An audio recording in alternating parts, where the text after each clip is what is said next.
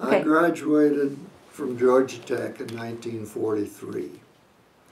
And at the time I left Tech, we didn't know anything about uranium or nuclear energy. And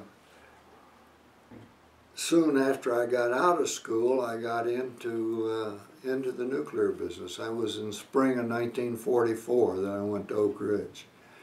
Oak Ridge was still under construction. It was started in the middle of '43, so it only had a year going. They hadn't had time enough to build good roads, so we waded through the mud, and Tennessee has lots of red mud.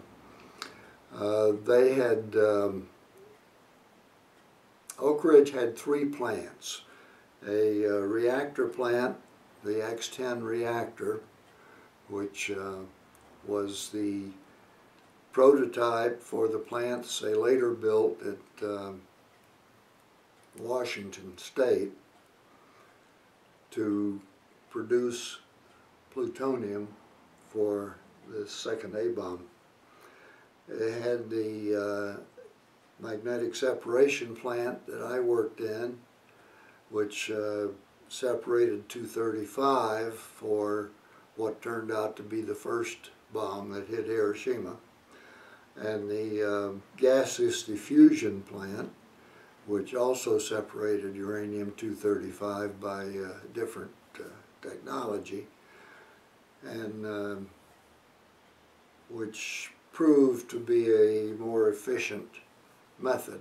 So after the war, the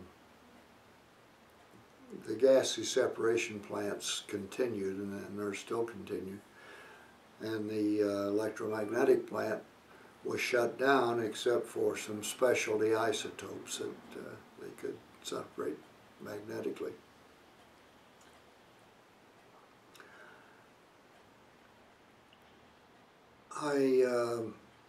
I worked in the separation plant until the end of the war, when it was, say, phased out, and then I moved over the hill to the reactor development plant, where I worked in the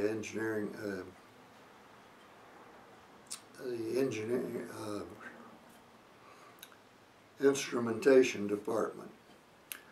And I worked on the old X-10 reactor, keeping it running, and I did the control system for several small reactors.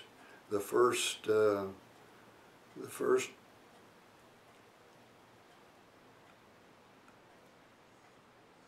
fully enriched fuel plants.